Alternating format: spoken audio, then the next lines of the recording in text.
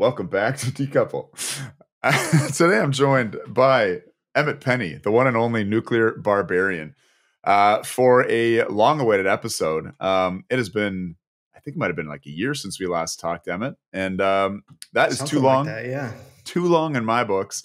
And really, I just wanted to catch up with you. You've been writing some fantastic pieces. You're writing a book right now.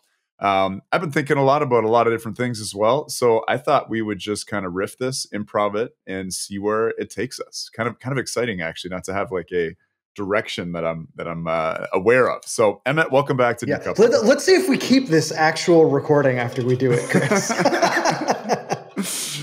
All right. For those listening and not watching, Emmett just took a drink out of, I think, the largest beverage container I've ever seen. Stay hydrated. Stay hydrated. All right. You don't trust your kidneys, eh?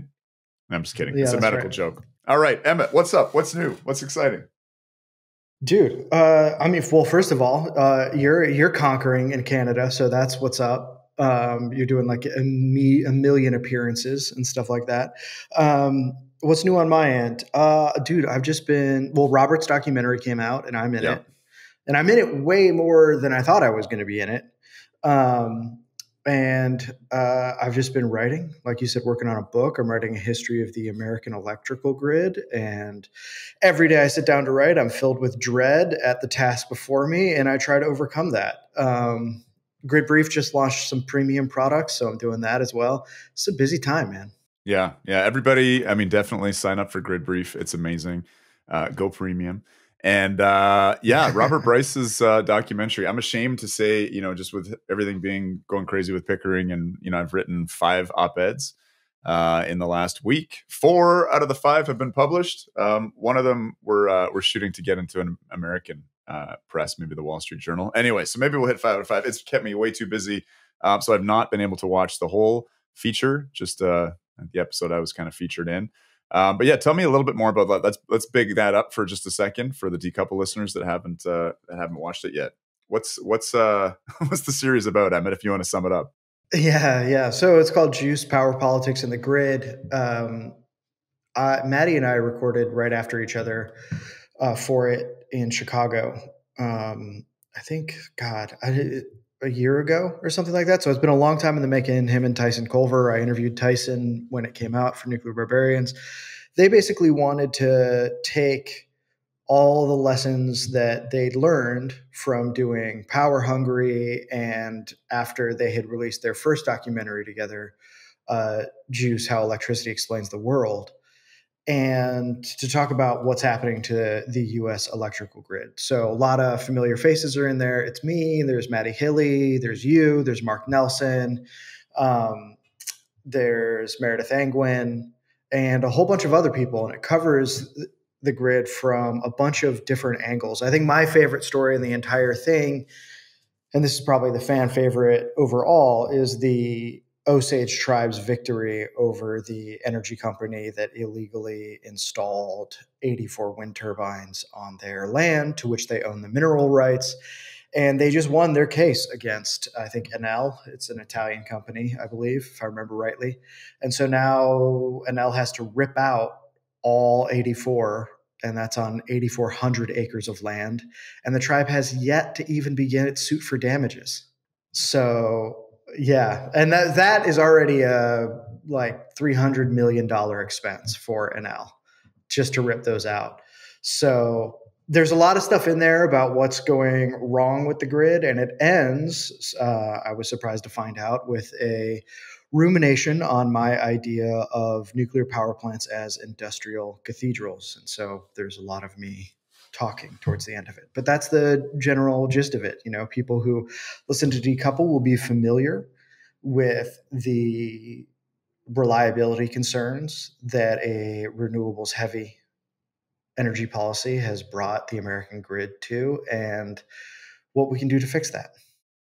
Yeah, I mean, it's really interesting, the Osage issue. I remember there was also, I think Greta was in solidarity with a Sami tribe in either Norway or Sweden that were protesting a wind development on their lands, which would have impacted caribou migrations. And, I guess we live in this era of identity politics and a certain amount of tokenism. But when Indigenous people aren't convenient to the green tech bros, I think that's a interesting moment.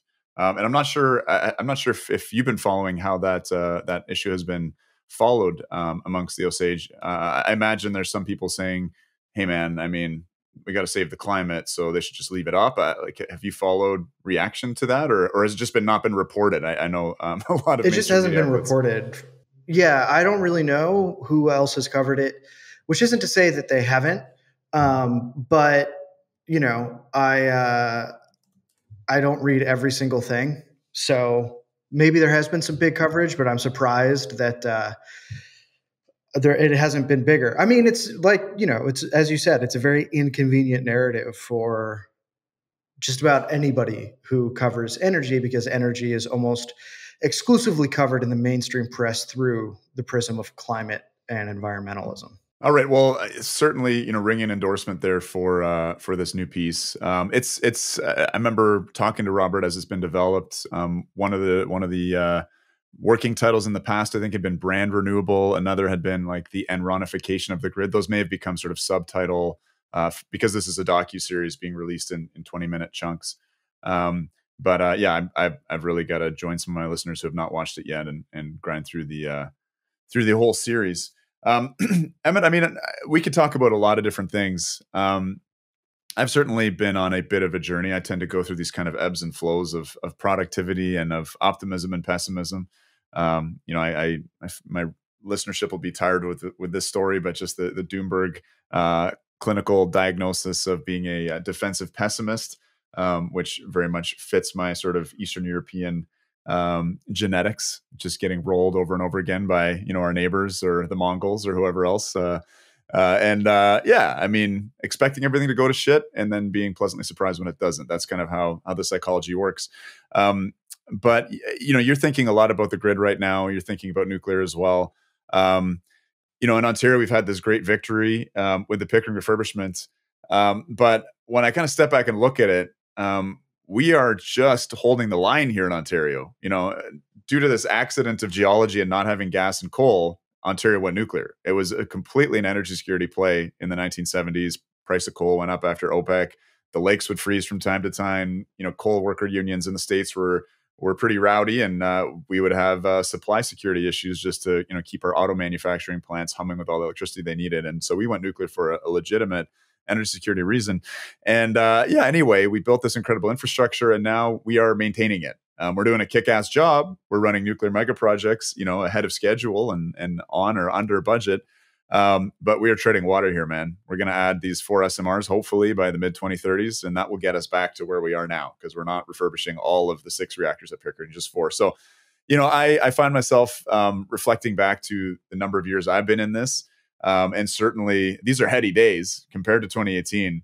But at the same time, I am not ready to do victory dances or join the industry in the kind of euphoria that I'm seeing in some areas where people are thinking, hey, we got the social political license now. Let's just bang this stuff out and it's going to be easy. I'm not sure kind of where you're at in terms of your thoughts about nuclear and the grid right now, but I'd love to hear you weigh in. Man, I hope people in the industry don't think that they have the social and political license to do what they want, at least in the United States, because they certainly don't. I mean, things have improved. That's unambiguous. I just took another huge sip. Sorry, guys. I am thirsty. I'm parched.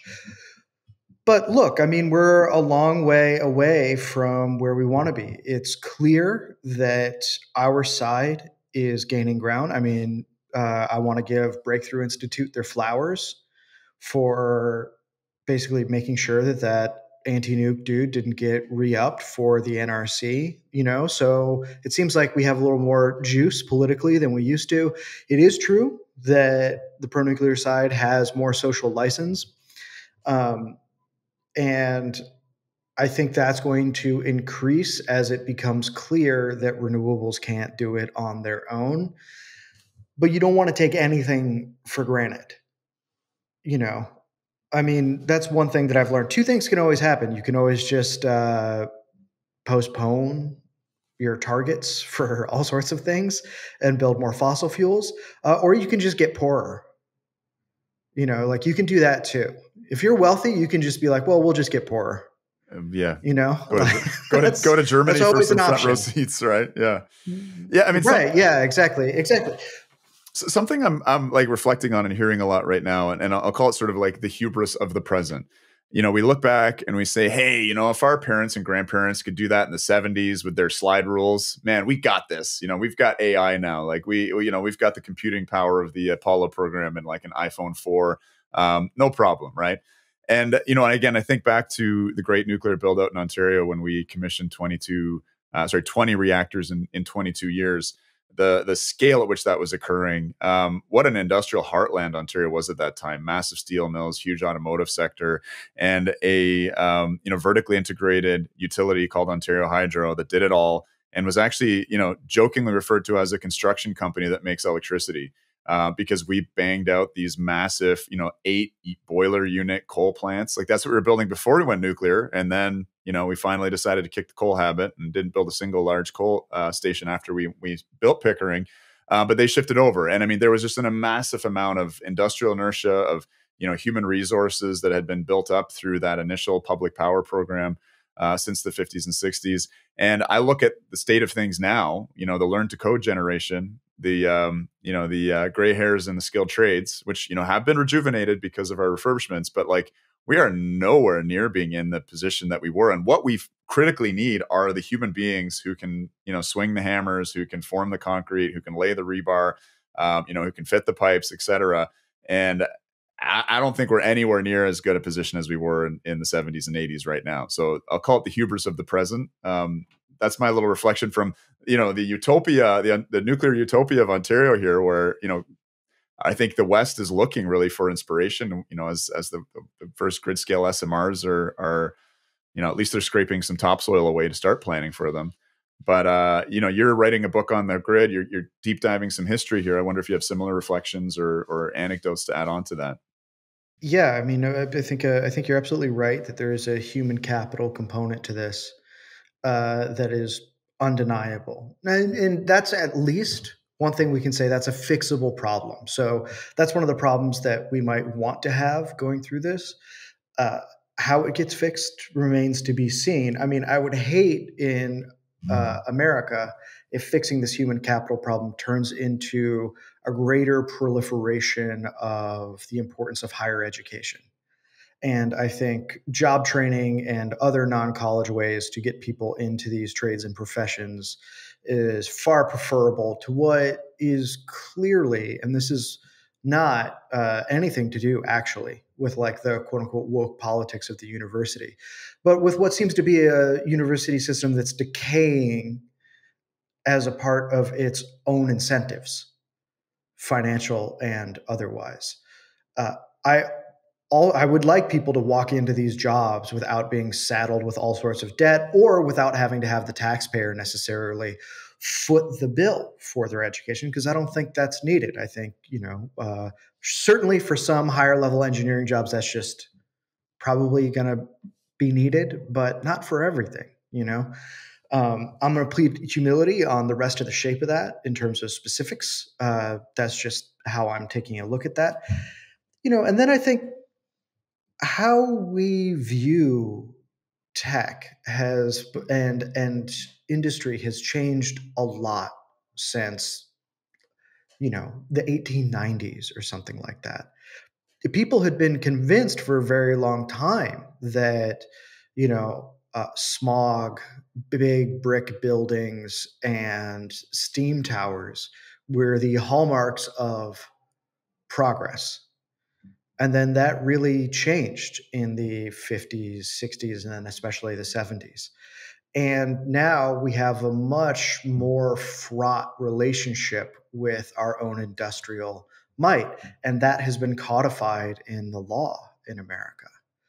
So obviously, there needs to be some regulatory overhaul and, frankly, some sort of cultural work done on figuring out how to have a different narrative about our Promethean abilities as human beings.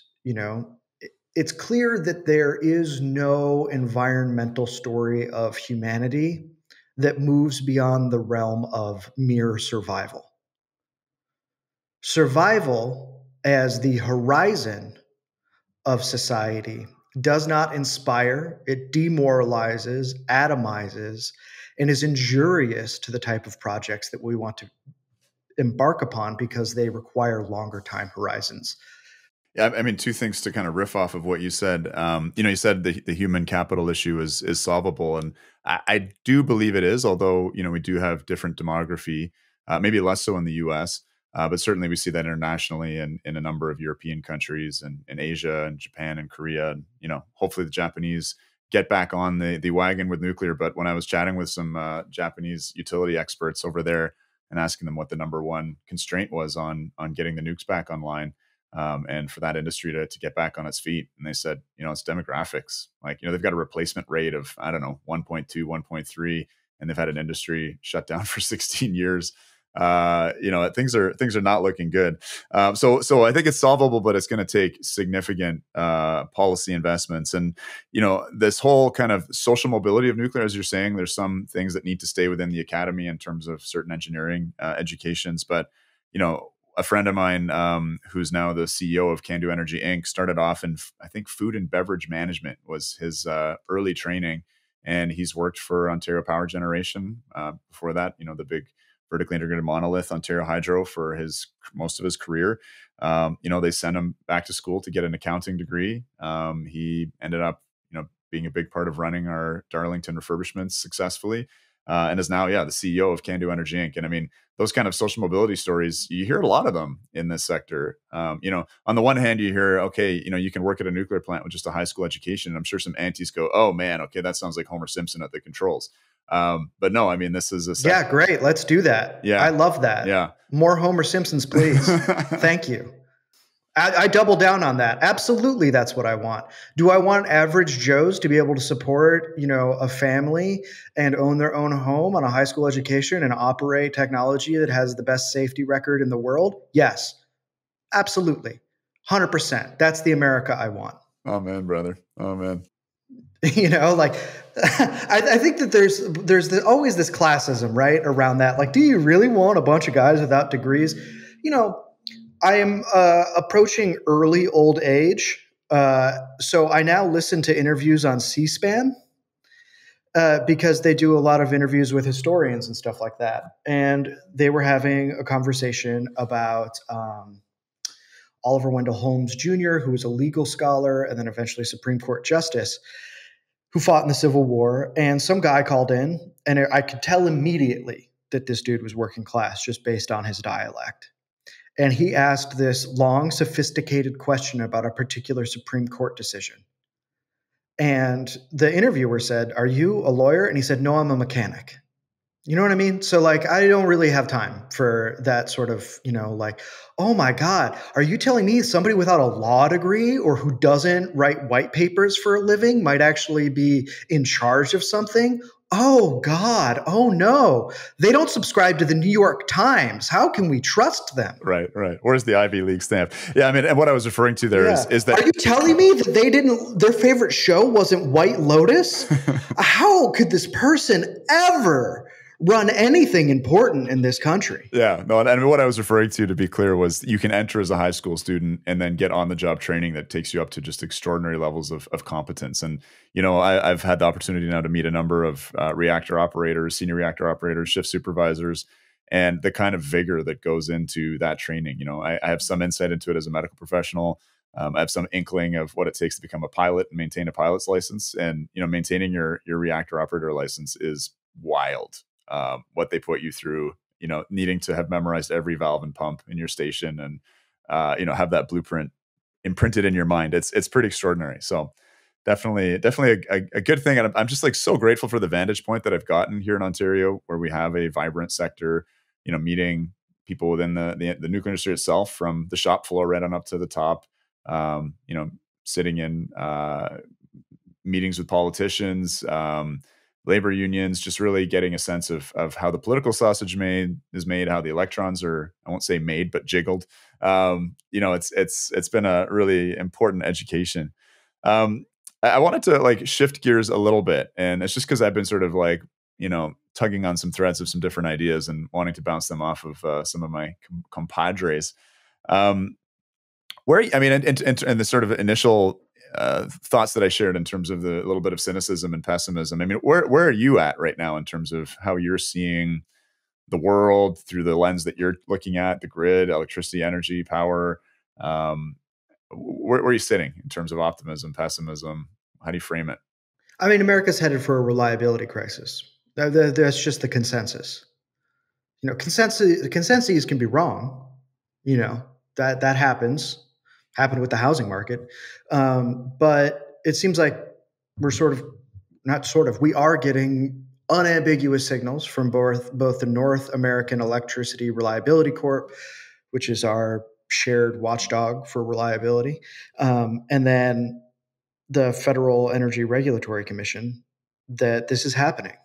And now we're starting to get signals from the markets, including PJM, the largest power market in the country, and I think the largest one in the world, that they are starting to lose base load power too. I mean, so is MISO, their neighbor.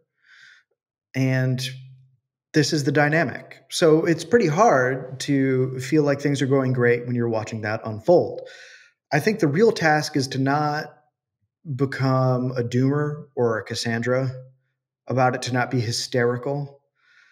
I think I've seen enough of that in my lifetime. The politics of fear is so poisonous and frankly so tired at this point that I can't participate in that anymore. So how do we talk about a serious issue without it becoming this hysterical, we're all going to die if we don't get this right type of thing? Yeah, I don't know. I mean, I think what I really want and what I focus on now is cultivating within myself is a sense of sobriety and an attempt at prudence when looking at these things. You do And that sound like requires a certain level of epistemic humility. it does sound like you're heading into your, or are you calling it early old age? Yeah, exactly. Because this is a really complex system. There are a lot of different elements at play, a lot of different interests. No one's ever going to get what they really want.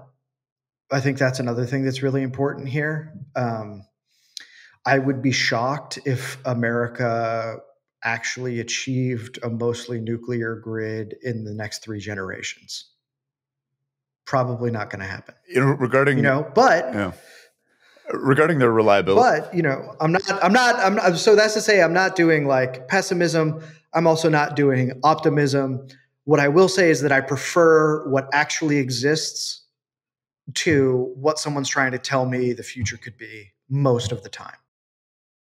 Talking about the reliability crisis, I had a very interesting conversation with a upcoming decouple guest, David March of Exergy Energy, and his firm really consults with, and I believe provides reliability services for mission critical industries like hospitals, for instance, that can't afford to go offline. So big diesel backup generators. And what he's hearing from a lot of his customers, and he'll tell the story better than me very soon, in a couple of weeks, is what is registered as a blackout depends on the utility, but often it's several minutes. And you have a lot of really important industrial processes, for instance, that can't tolerate a few microseconds, let alone a few seconds of interruption, and all the machines have to be turned off and retooled. And we're talking about major losses. So you're sort of putting your finger on the pulse of the grid right now, and all the research you're doing for this book. Can you comment a bit more on the early warning signs that we're seeing? Because right now, I mean, the blackouts that the majority of the public, are familiar with are, tree falls online, power out for a few hours, power back on. So tell me about some of the warning signs that we should be paying attention to. Right. So this is what's difficult right now, is that people remember back to Meredith Angwin's fatal trifecta, which is an over-reliance on natural gas, an overcommitment to intermittent renewables, and then an overdependence on imports for neighbors. Right now, most of the neighbors in America have enough baseload to where they can import and export to each other. But that is slowly disappearing as we lose coal. And the Environmental Protection Agency is trying to ratchet up its methane and like soot rules or whatever around coal and natural gas to really put the squeeze on them to get basically more of them turned into being uneconomic. That's part of their plan.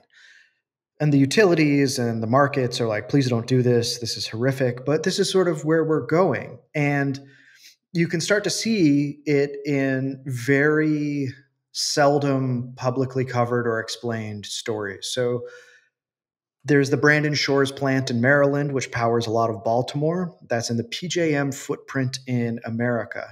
Talon Energy owns that coal plant. PJM is trying to find a way to keep that coal plant online, and Talon doesn't really want to, in part because Talon reached a private deal with the Sierra Club that they would shut down that plant. This is like the second or third time the Sierra Club has said, we will basically bury you in lawsuits forever until you shut down this fossil fuel infrastructure. So there's nothing really PJM can do about that. And Talon's been clear about that. They were like, look, we'd participate in your capacity markets or whatever if we could, but the soot regulations or whatever the emission regulations on this means that we can't actually run this plant enough, even in the capacity markets, even, as I guess reliability must run, because we can only emit so much before we actually have to shut down. So it's just not worth our time and capital to keep this at this point. And, that's a your problem, not a my problem. That's a YP, not an MP. And, then you start to wonder, well, how many other times has the Sierra Club or whoever done this? And how many more times will they do it now that Michael Bloomberg has dumped $500 million into these organizations? So what does this start to look like? We can get a pretty good idea when we take a look at the winter storms that have happened in America. So Winter Storm Elliot, which took place over the winter of 2023, 2024, that time period, happened right around Christmas, if people remember. The gas system in New York almost lost pressure, which would have required, evacuating a couple 100,000 people from New York City in the dead of winter and sub-zero temperatures. And then you have to go into every single one of their apartments and buildings or whatever and turn off all the gas lines and then fix the problem with the pressure in the pipe system, and then send all of these guys back out to turn them back on. So this is a several week process in the heart of one of the world's biggest, wealthiest metropolises. And one of the things I've pointed out is that if that did happen, or if it does happen, people are going to say, well, this is why we need to electrify everything, and then shift the burden onto the already overly gas reliant and overtaxed electricity system that has some of the same problems. So you're getting rid of one redundancy that might have some governance or technical problems that need to be solved to basically put all of your chips onto a grid in New York that is already getting strained. Zone J, that's New York City, is having to pay offshore, basically these floating barges of peaker plants to stay online because of what happened after they lost Indian Point. This is a problem that's only going to accelerate, as it goes. And as you've seen, as you've reported, I think not just in Ontario, but other parts of Canada, electricity demand is slowly starting to increase. And that is going to, I think, is forecasted to be pretty robust over the next few years. Do the markets that import from Quebec Hydro expect that to continue to be a good deal when Canada has its own problems of demand increases and it needs that hydro for itself? Now, I'm sure you could always find a deal with Quebec where they're willing to sell. It just might not be what you're willing to pay. Yeah, I wouldn't be so sure about that because, part of the wildfire stories where smoke from northern Quebec, turned New York into a, apocalypse Mad Max scene with all the soot and the kind of orange air that was so poignantly captured in those photos was drought. And their water levels are actually quite low. And so usually they export a lot during the summer. It's a time of surplus. Their peak demand is in the winter. They got to stay warm, and they put water through turbines to heat their province. And so they were actually importing from us. They've been importing from us much more than usual because ultimately, I guess it's the iron law, Robert and Pilkey Jr. They're going to stay. They're going to keep themselves warm in the winter, and so they had to hold a lot of water back just because the rain wasn't there. And we're seeing increasingly hydroelectricity is intermittent on a different time scale than wind and solar, but climactically, that's not a surprise. We saw that in California last decade, where hydro production Colorado dropped too. 50%. And that's what is being leaned upon. It's always, my neighbor can sort of fill in for me. I got a question, I guess, about. Great. So it's even worse than I thought. It's terrible. No, honestly, it's terrible. Yeah. And that's why Quebec is actually looking at refurbishing their CANDU nuclear reactor in the province. There's a big issue in terms of public perception of nuclear in Quebec. We'll see if the pain is enough to make them head in what I think is a very sensible direction. But, when I look south of the border, we're not Ontario Hydro anymore. We're not a big vertically integrated utility up here. But there's still, we have Ontario Power Generation, which basically owns almost all of the publicly owned generating assets.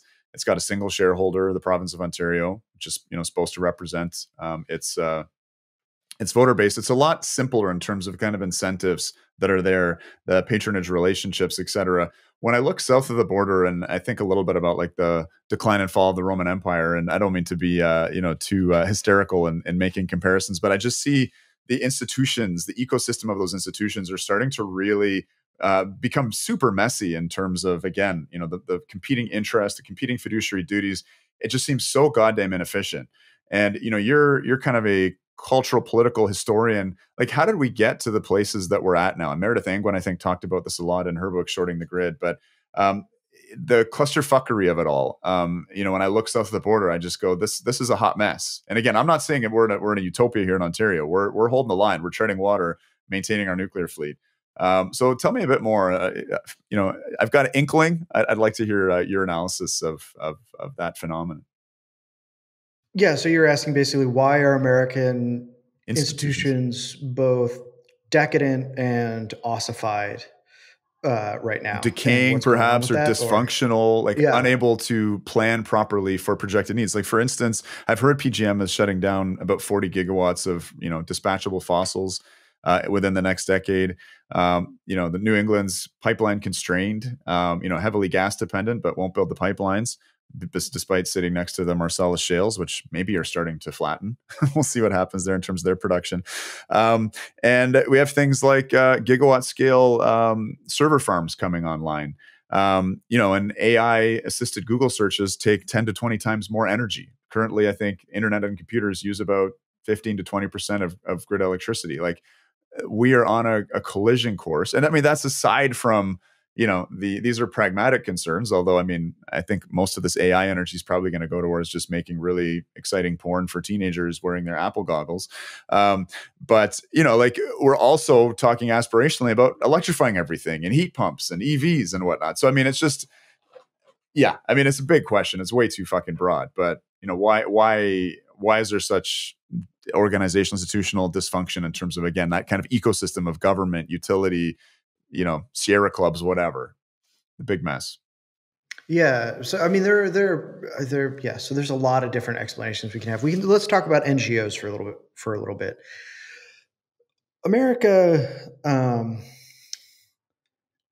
has always leaned on its civil society, which means these groups that are both sort of a little bit outside of the market, a little bit outside of the political realm, church groups, things like that, to hold itself together.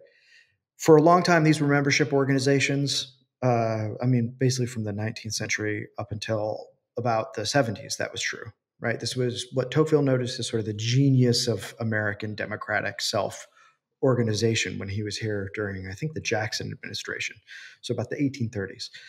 And you can see that happen when you look at any press coverage, contemporaneous press coverage of presidential elections in the early 20th century in America. It's like, President Hoover meets with the New York, Jewish Women's League, which is, how many people could that possibly be at that time? But he needs them in order to convince them to talk to the rest of the community to whip up their votes.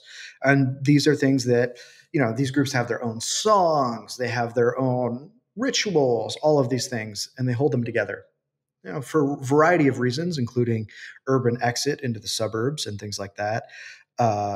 The loss of things like unions, which were pretty tightly correlated with civil society organizations at the membership level, and secularization, which means people don't go to church as much, and the rise of these litigious NGO organizations, especially things like the environmental movement. We saw this go from membership organizations to donor-oriented NGOs that figured out that they could get the sweet, sweet tax benefits of being a nonprofit organization.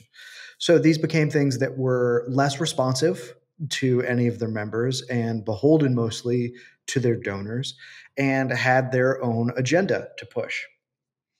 When we take a look at energy and how that's played out, one of the things that I've started to realize is that these NGOs and universities and then state bureaucracies themselves have created an ecosystem where it creates self-sustaining paradigms of values and the enforcement of those values. So let's just take a brief example to talk about what I mean. This is not an endorsement of Trump or the Trump administration. One of the things people noticed is that a lot of the offices or whatever that Trump could have staffed, he did not. And I thought at the time that was just because they were basically incompetent, didn't know what they were doing. But now I realize what really happened is that there just aren't that enough Republicans to do that. There aren't enough people that have a different set of values than the establishment that runs these things to even staff these organizations.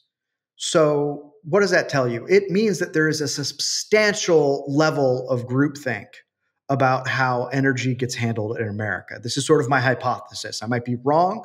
Again, I'm willing to plead humility, but this is sort of what I'm seeing. Now, that doesn't mean that we're living in this like communist order where it's like, top down from the state, we enforce these things. It is something a little bit more diffuse and ambient. That's like a sociological dimension to what has happened to American institutions. Now, one of the things that the people in this managerial class mostly have in common is that they're very worried about climate change, and they view energy strictly through the lens of climate change. Everything is about that. I think decouple listeners are well aware that that does not always breed the best energy literacy. I also think that the utilities or whatever that the fossil fuel industry, whatever we want to say, simply thought that because they were necessary, they would be treated as necessary and got their fiefdoms, their holds in these bureaucracies, in these patronage networks or whatever, eaten away out from under them. So now we're in a really tight spot where there is incredible consensus in a lot of powerful unelected bodies, both in and out of government, that have a vested interest in pursuing these goals. They have the lion's share of the human capital to do so. And there are no proper feedback mechanisms in the press or otherwise to tell them that what they're doing might have some drawbacks that are very painful and maybe they might want to think about it. That is part of how we got here. It's not the whole story, but it's some of the story. Yeah, no, it's definitely a vital element. Here in Ontario, the government commissioned a report called Pathways to Decarbonization. It was commissioned due to the Ontario Clean Air Alliance, which is our sort of premier anti-nuclear group, which fought hard for our coal phase out to be a coal to gas phase out. They subsequently decided that gas was no longer a transition or bridge fuel, but it was bad. That was about 10 or 15 years late in terms of being consistent on climate and clean air. And they have been pushing now for a gas phase up, thinking that it's just as simple as coal was. Nuclear supplies those or replaces those coal services quite well. Gas, as we know, it's really hard to get that last bit of gas off of a grid. It gets very, very expensive. It has a very important function in terms of peaking and as a capacity tool. In any case, they convinced 40 odd municipalities to put forward statements calling for a gas phase. So the government had to respond. They issued this report, which was basically looking at how could Ontario phase gas completely off the grid. And it came up with some really bizarre stuff. I mean, on the one side, the nuclear folks are happy because it said we need about 18 gigawatts of new nuclear. This was also, I think, moving towards, a net zero push to explain that amount of generation that was required, but also 16 gigawatts of hydrogen. And, I think one of the very interesting phenomena here when people talk about, wind and solar, yeah, they'll work. We just need storage to back it up. They have storage currently. And those are huge, I believe, salt caverns where we store, seasonally massive amounts of natural gas, like thinking about Europe here, but all over the world. That's part of the natural gas network. It's the plants themselves, but it's also the pipelines and these huge storage, geologic storage facilities. And, the question is, are batteries and hydrogen like gas? Are they as good as gas? Are they as energy dense as gas? Can we produce them in the same kind of volumes as gas? But in any case, the source of this question, which is rambling, is you had the independent electric systems operator, which are quite competent people, playing fantasy games with planning our grid around 16 gigawatts of gas or just of hydrogen are just going to sort of appear and contribute to the mix. I cannot imagine that kind of irresponsible fantasy land thinking occurring in the 70s and 80s. You'd be laughed off, off your chair. But it's the climate concern which is pushing it, because you have to sort of force all the models to fit, what is the consensus, getting to net zero by 2050. And practicality and the truth be damned, we're going to make it happen and we can model it. So there it is. I don't know. That seems to be part of the dysfunction. It's north of the border, but it seems to be quite strong south of the border as well. Yeah, I mean, in the 70s and 80s, these managers, these utility people had their own fantasy land ideas, and it was that they could just continue to keep growth going forever. And that would conform with the incentives of the monopoly utility system as it had for almost 100 years by that point. So they had a good reason to believe that it would do that. But, reality has a nasty way of pulling the rug out from under you. So, I think what we're realizing is that, everything works, nothing works forever. That's, all of this green stuff, quote unquote, works, right? Up until a certain point, whether you have to get that last bit of gas off the grid, or again, to cite for the umpteenth time, the German example, soon to be followed by Spain, by the way. Spain is now embarking upon almost the exact same energy policy as Germany, including its nuclear phase out. It's a little sunnier there, though. It's a little sunnier there. We have 9% capacity factors of 60 gigawatts of German solar. But yeah. Well, I'll say this, I think that the Spanish current energy trajectory will be incredibly good for French nuclear and American and Qatari LNG, right? So they will become very reliant on their neighbors very soon if they pull that off. There's some nuclear activists in Spain who are going to fight this tooth and nail. Hopefully you and I can talk to some of them and help them garner some more support for that. So I think, one of the tales that I don't want to tell is that we used to lie to ourselves less often than we do now. I don't think that's true. I think humans lie to themselves about the same rate every single point in history. Sometimes those stories are actually very effective and line up with the way things are, and then problems happen when they don't. Right now, we're running into a situation where they don't. I will say that the results of the previous paradigm were pretty undeniable in their improvements of everyday life for people and an increase in wealth. So they do have that in their favor compared to what we have going on now, which even if I'm making this claim about we lie to ourselves all the time, there is something pretty especially weird about what's happening now. It is wild that the dominant paradigm for how we understand the most fundamental input in industrial society, energy, has been apocalyptic for over half a century. That's crazy. And it's been around for a long time. I like spending time on YouTube going through random quotidian archival footage people shot. So sometimes this will be just a bunch of dudes like fixing a roof or something like that. And somebody's like uploaded it onto YouTube for some reason. And I don't know why, but I'll watch it because it's like interesting to see, how people behave before cameras were ubiquitous. As a historian, I find it intriguing to see these slices of life. I was watching today a high school yearbook video from Sugar Land, Texas in 1993 while I was drinking my coffee. And it has its own little section about how important solving climate change is in there. Right. So we've been doing this for a while. So it's going to take a while to get out of this mode of this is the only way to think about energy and what we're going to do. I've watched one of those videos recently, and what you notice is none of the kids are doing this. None of them have their phones in their faces. Yeah, no phones, right? That's really nice. Yeah. I think we're in that early old age stage where we remember fondly our youth being a bit different than our current reality. Part of to circle back a little bit to Tyson Culver, who you had in your podcast, and Robert Bryce's new piece. I mean, it's pretty gung ho on nuclear. As an antidote to what's happening to our grids, happening to reliability, and a nod to like, yes, let's try and do things that will avert the worst of climate change, or let's do things that are good for working people, or will help diminish air pollution. In terms of the prospects in the U.S. right now, I've sort of shared a bit of what's happening in Canada.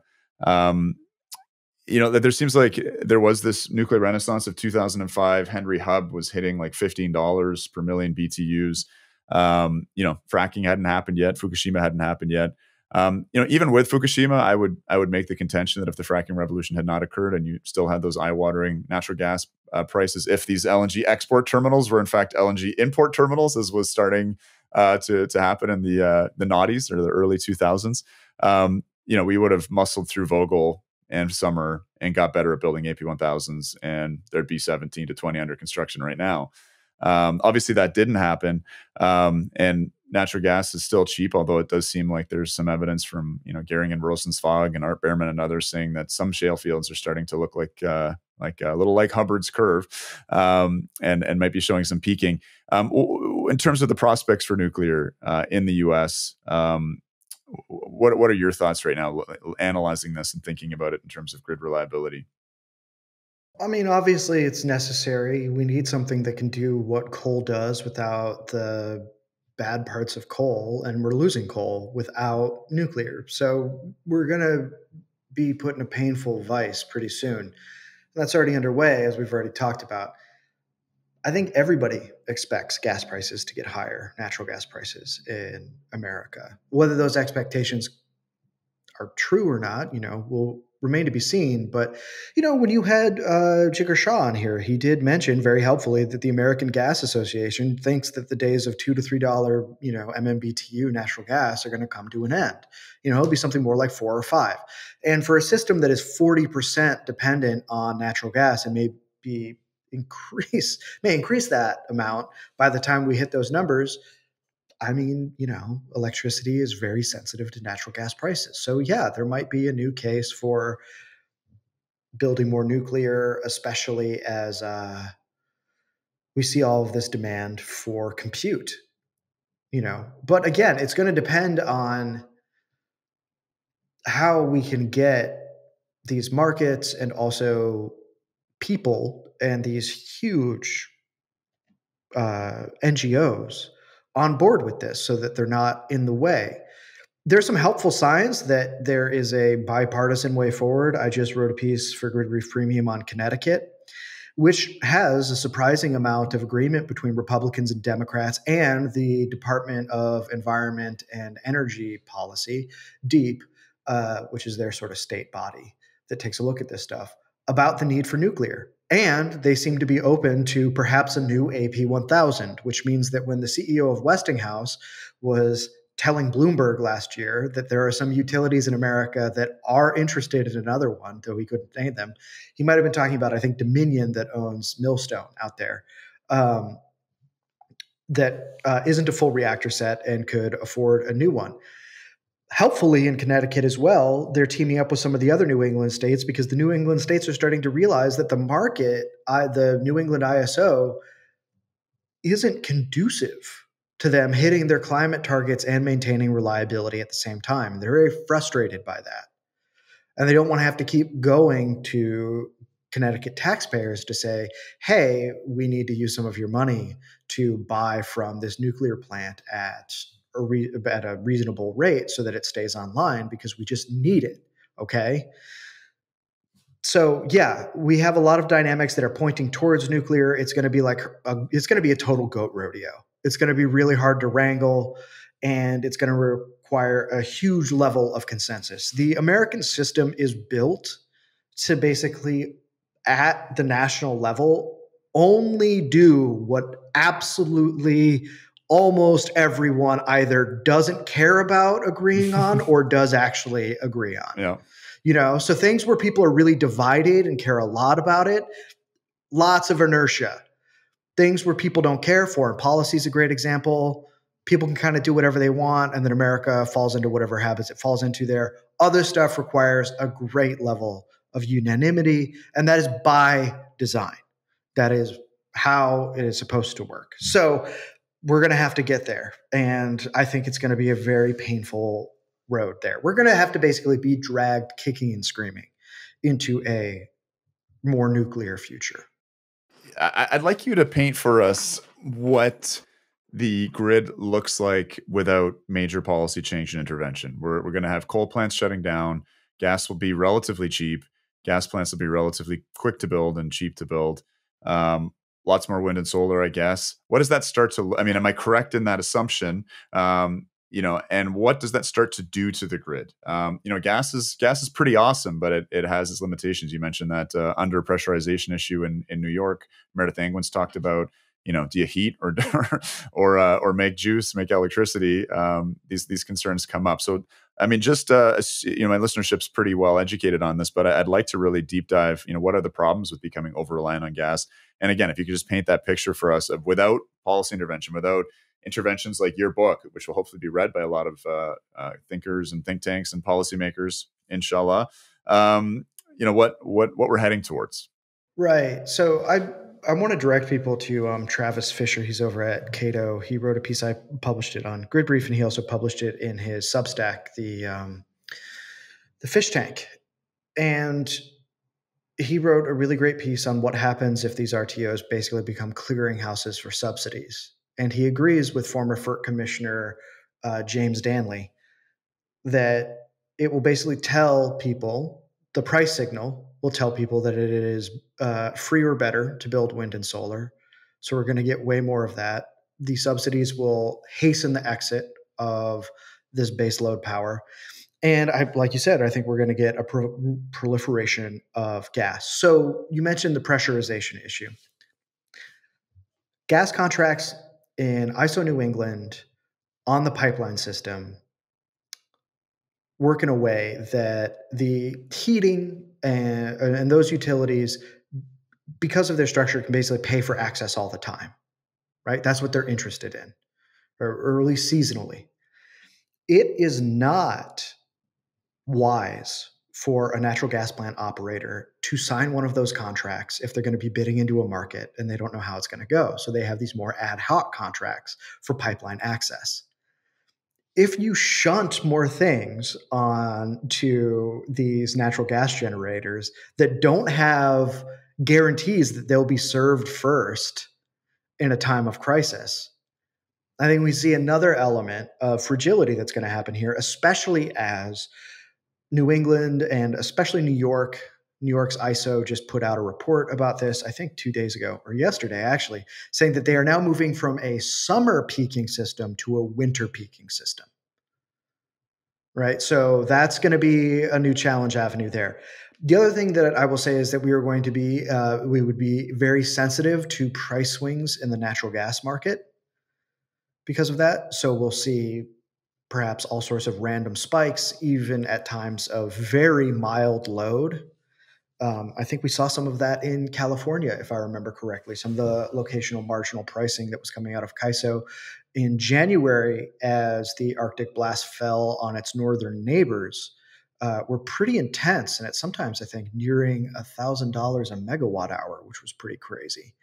And these were days where California had like very little else going on its grid. So we might see things like that. I actually think that we're going to start seeing major challenges to getting more wind and solar on the grid. I think the story of offshore wind's viability are becoming clear to everyone, even people in the wind industry, and they're at least saying like this won't be cheap anymore. So we're getting a little bit of candor from Siemens Gamesa and others about that. And I think it's going to be very hard to finance those. So I don't think we're going to see a lot of that going forward. Onshore wind, I know less about, so I'm not going to speak too heavily on that. But I think we're all familiar with the cannibalization problems of solar, where if you get enough of it, it's all producing at the same time, and then there's a supply glut and it devalues itself. And so there's less incentive to build it. People expect batteries to fix that. Where that we might be able to see batteries do some shaving, and I think they can do some helpful shaving. I think batteries are a useful technology for the grid no matter what, whether or not you're doing like wind, water, solar, or whatever. I think, batteries should be in the mix. So I want to be like a pro energy mix person there. But I think we'll see the limitations of that in ERCOT, where there is a lot of battery capacity being added right now. I think the last time I looked at that, there was just a ton coming on. I think S&P Global should be releasing their seasonal report on it at the end of the quarter. But, I think what we're going to see is that everybody is starting to not get what they want. We're going to see power prices go up. I think we'll definitely see an increase in fragility. And, next year is when we're supposed to see the Biden era subsidies go in. So we don't even know how crazy this is going to get, is the other thing I want to add. We don't yet know how nutso this can really become. FERC Order 888, which was, pushing us towards these markets, was supposed to achieve reliability at least cost. We are now pursuing neither of those things. Unreliability at peak cost. Yeah, exactly. Right. So and it's clear, that the market frameworks, the way they work now, aren't the best. It's difficult to say what could be better. I know that most engineers hate power markets and most economists like them. The story of the grid is that neither economists nor engineers get everything they want and never have when it comes to the economics of electricity. So I think, we're going to have these interesting debates. I told Robert when I was on his show a while ago that we're at the beginning of this. We're at the beginning of this problem. We're not in the part of this moment in history where we're in the active problem solving stage. We're in the problem identification making stage, actually. Yeah, well, those are sort of coinciding, right? So, I think one of the things that's been surprising to me is some of the people from NERC, again, the North American Electricity Reliability Corp, have been going on some podcasts, and, NERC's a policy taker, not a policy maker. I think I'm glad that, sometimes it's frustrating to me that they aren't more critical of policy, but then I remember they would be less useful if they were, and they would be seen as more partisan, and I don't really want that from them. But they've been very clear. They're like, look, batteries aren't generation, and people need to stop thinking that. Like, there are just fundamental realities to this system, and we need to get acquainted with those. They put out a report last spring, I think it was, where they said the biggest threat to reliability on the grid is our current energy policy. And then the second greatest threat was the grid transformations that energy policy was incurring, I believe. So 1 and 2 were kind of the same thing. And that to me tells me that there are serious people whose incentives line up with maintenance of the system, who do take this seriously, who aren't partisan ideologues, and who want to get this right. And you know what? I want to give credit to the now chairman, thankfully. He's not just acting chairman, Willie Phillips, in FERC. Even he and Allison Clements, who's about to step off from FERC, told the Senate last May that we need to keep coal on. And Clements and Phillips are Democrats who are very concerned with environmental justice and climate change, but even they recognize the importance of the reliability of the system. So I think there is potential for reasonable conversation for motivated and interested parties here. I don't want this to turn strictly into partisan infighting, not just because I personally am sick of that, but because of the level of broad consensus we need for any of these solutions to go forward. I will add this. If anyone in America thinks we are going to get to a point in at least my lifetime where we are not figuring out how to put wind and solar on the grid, wake up. The interest for that is not going away anytime soon. That's just the way it is. We're just going to be trying to do that. Now, I might disagree with that, but it's going to be what's happening. And a lot of how this is going to get decided is politics. And politics is the art of the possible. You know, it is. You're saying the subsidy monsoons are not coming until next year, and you know, I'm no economist, but it seems like the cost of energy is a key driver of inflation. If energy prices go up, then everything gets expensive. So we'll see if the Inflation Reduction Act lives up to its title. You know, just I guess in closing. You know, talking about these retirements of fossil fuel facilities, you know, more renewables going on the grid, producing unreliably. I mean, I think we're really looking at electricity shortages. And, you know, when that's acute, that's a blackout or brownout. When it's chronic, I'm not exactly sure what we call it or what it looks like, if it just means higher prices to incent consumers not to use electricity. But again, with these gigawatt electric scale you know, data centers going online. Sam Altman was quoted recently as saying, you know, we need a energy breakthrough or energy revolution in order to enable, you know, this AI future that is rapidly being built. Again, a Google search using AI is 10 to 20 times more electricity than just a traditional Google search. And that's not the porn. That's just the Google search. You know, and of course, as a tech bro, he says it's probably going to be fusion, you know, or I guess advanced nuclear is in there as well. I think it's fascinating. You know, I've been speaking with a few tech bros recently, and I'm being pejorative. I shouldn't. But you know, there seems to be this fascination with maybe it's a bit like libertarian, but you know, the server farm should have like a little micro reactor on it, and that's kind of the way to solve this issue. Just kind of to be sort of self-contained and take care of itself, rather than going, holy shit, we're going to need a lot more generation. Like we're building gigawatt scale servers. Maybe we need gigawatt scale reactors. And I'm not suggesting they build a reactor to just, you know, provide power to their own facility, but this might lead to a conversation that's more broad around planning within these different RTOs or utility service areas for, hey, you know, we have a baseload need now. Baseload's back, baby. Baseload's sexy. Data centers are baseload. We might just need to build some, you know, clean baseload generators. So I'm not sure, you know, it's another famous Kiefer rambling question / commentary, but no, I can. So yeah, let me respond to that a little bit. So I used to think that was just this sort of arch libertarian response. I don't think that anymore. One of the things that we forget is that most manufacturers or whatever had their own behind the meter power plants for a really long time, for the first like 30 years of the electric era. And it was only in America, World War I, that changed that.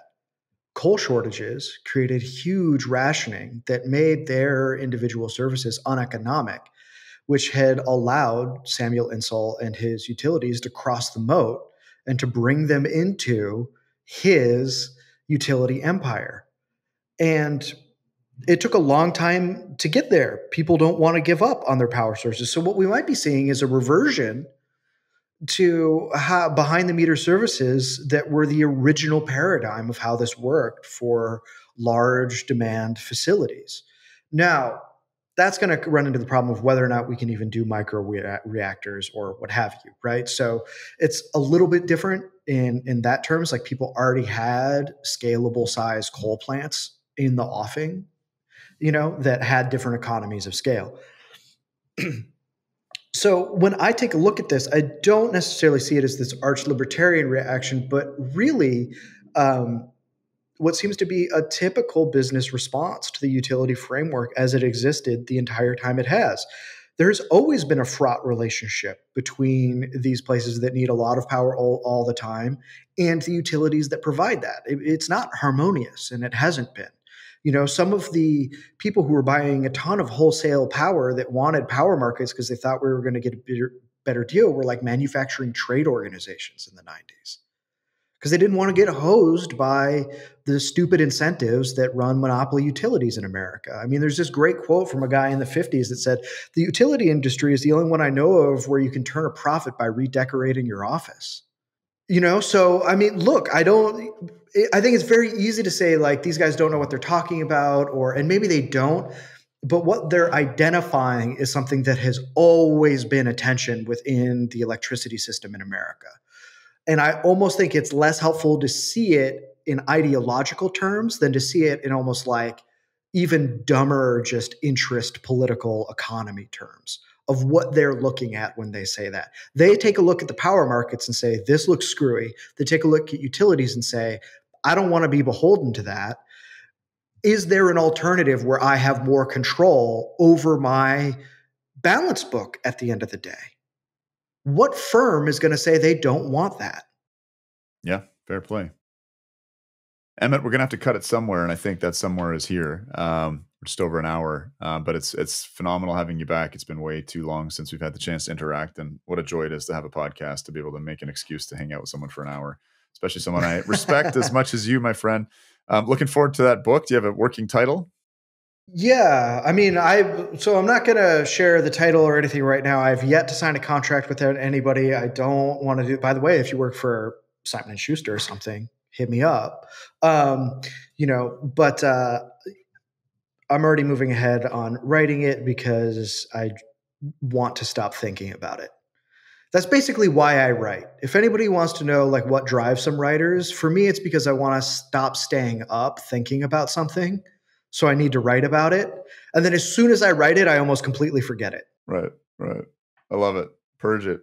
Okay, Emmett, take another swig from that monstrously large drinking beverage of you, that horn of, I don't know, some massive prehistoric horned beast.